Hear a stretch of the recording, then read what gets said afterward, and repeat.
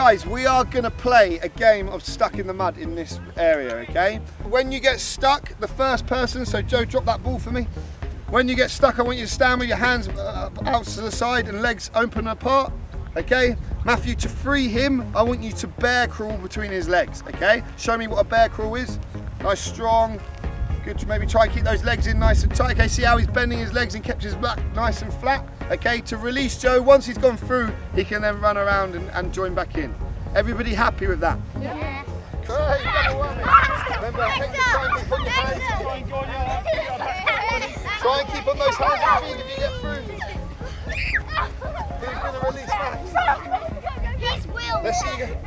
That's it, try and stay on your hands for me though, okay? Stay on your hands and feet. That's it, meditate. Good work.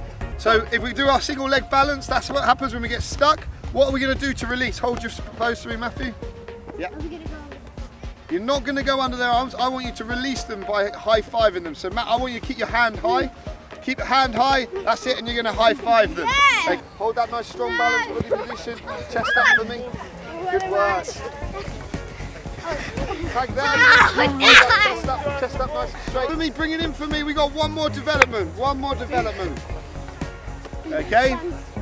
So we've gone through the high motions. Now we're going to look at what we're going to the floor. Who knows? Barney, show me a plank.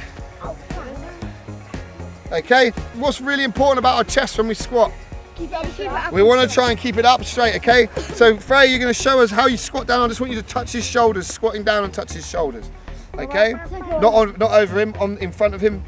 That's it. You're just going to squat down, touch the shoulders, and then you can get back into the game. How are we going to release them? How do we keep our core? Remember, keep our bodies nice and flat. Good man. That's it. Good. Nice, keep the hips a bit lower next Good squat. Well done. Well done. Your core. Matt, you stay right there. Come take a seat, guys. Come take a seat. You should have done that one. Just really important. How many different areas did we cover there? Most of the ones we did in our warm-ups. Yeah. Oh, take a seat for me, mate. Take a seat for me.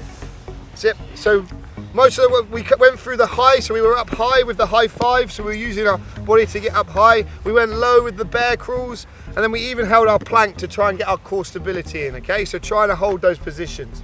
Okay. Really important that we use them to warm up our bodies before we start playing rugby.